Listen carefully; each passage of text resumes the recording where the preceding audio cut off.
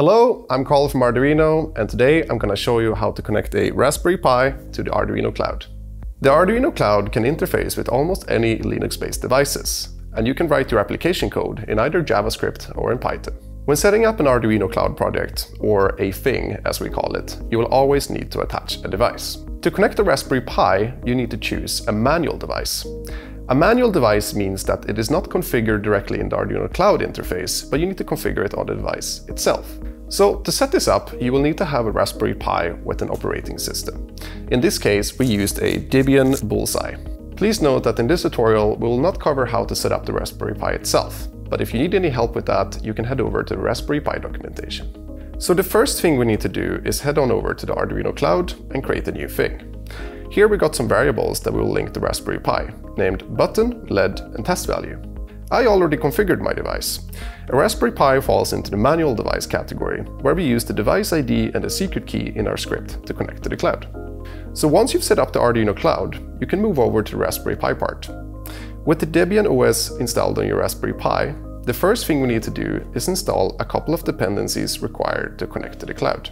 The main package is called Arduino IoT Cloud, and you install it by opening a terminal window and running pip install Arduino IoT Cloud. You will also need to install the Swig package by running pip install Swig. To use the Pi's GPIOs, we use the GPIOD library, which is installed by running this command. Once the installation is complete, we can start creating our script. For demonstration purposes, we have connected an LED and a button to the Raspberry Pi, which we will control and read from the Arduino Cloud. We also have a random value generator that sends a new value every 10 seconds to the cloud.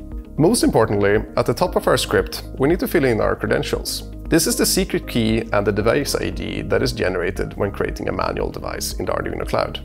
Then, to launch the application, run the Python script. So now, when I'm pressing this button, I will see the dashboard change in the Arduino Cloud, and when I click the virtual switch in the cloud dashboard, the LED will turn on.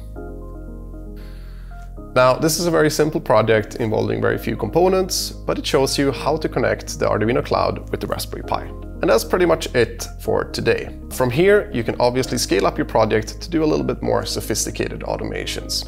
And as a bonus, you can also consider using the variable synchronization feature, which allows you to synchronize variables on your Raspberry Pi with an Arduino board without using any sort of networking code. Hope you enjoyed this video, and I'll see you next time.